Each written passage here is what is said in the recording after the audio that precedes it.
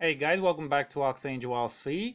Today I'm going to show you how to balance the motors and props and basically how to balance both of them together on the quadcopter. Now, if you see the footage here from the E350 Pioneer, you can see that there are no vibrations per se, but there's this kind of shaking when the copter is flying around, which is not bad. For most cases, that would be perfectly fine unless you're really trying to get some perfectly stable footage, which is not an easy task on easy platforms like this, and if they're not DJI. So I actually wanted to. I've balanced the props separately, and I actually wanted to balance the motors and the props together for even better results. Because once I put the props on the motors, things didn't feel quite as good as they could have. Now, to do that, having the telemetry unit for the Pioneer is a good idea. So here it is, working, blinking, and connecting to the computer. This will make the whole thing a whole lot easier. So just a quick word on the whole telemetry unit. On the side that plugs into the PC, there's a switch on the side. When you move the switch to one position, it works. When you move the switch to the other position, it stops working. I'm really not sure what's that about, but I just had to show it.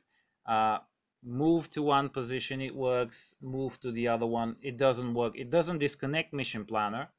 It just doesn't work. So if you get the telemetry unit and it doesn't work, push the switch in the other direction and see if that gets it working. But the telemetry will definitely greatly help in this situation.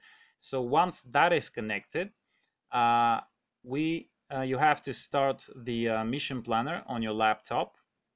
Select the correct COM port, select the correct speed, and click connect. If all is good, you will actually see this happening, and the parameters will start to load. Depending on how this is set up, it may take a bit longer. It probably isn't going to be faster than this. But yeah, the switch is in the correct place and telemetry is working. A quick show of the stock parameters before we begin, just if somebody wants to keep them or see them for some reason.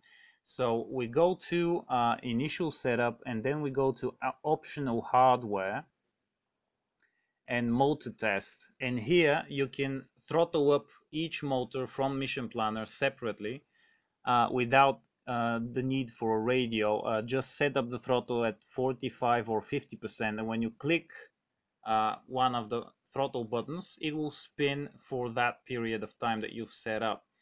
So now that this is working, you can actually very gently hold the arm under the motor and see how much vibration there is when just spinning the motor without a prop on.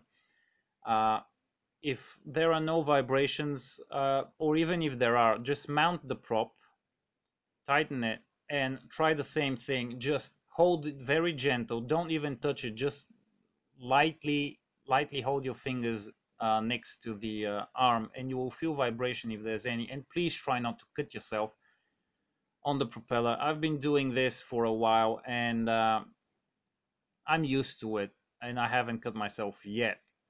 So once you determine that the motor and prop need balancing, you take a zip tie and you tie it around the motor bell just like that. And once tightened properly, cut off the excess, and then just pick one of the ribs on the bell on the top and align the zip tie, the bulk part of the zip tie with that one. Mark it with a marker so you know where you're starting, and you can put the prop back on actually. But this is how you would know where the zip tie started. And just choose a direction. First of all, try it like this. Hold the arm and spin it, and try it like this. See how the vibrations are compared to no zip tie. and now move it uh, to move it some distance or to another part of the bell. Choose a direction and keep moving in that direction and try again. And it will take a few tries, but once you find the correct spot, move the bulk part of the zip tie back to that spot and make sure again that it's working perfectly. And that way you don't need to remove the zip tie. You can use electrical tape instead of the zip tie, but I prefer the zip tie. It's easier, so it's easy to do, and you can mark where the zip tie should be, and if it for some reason if it moves, you can always bring it back. So do those fine adjustments. At some point, if the motor is too big or too disbalanced, you may need to add a second zip tie. Don't be afraid to do that, as long as you can balance both prop and motor together. So that's how I did it on the Pioneer E350. If you want to learn more, please visit my blog at ArxangelRC.blogspot.com or my YouTube channel, and I will see you soon.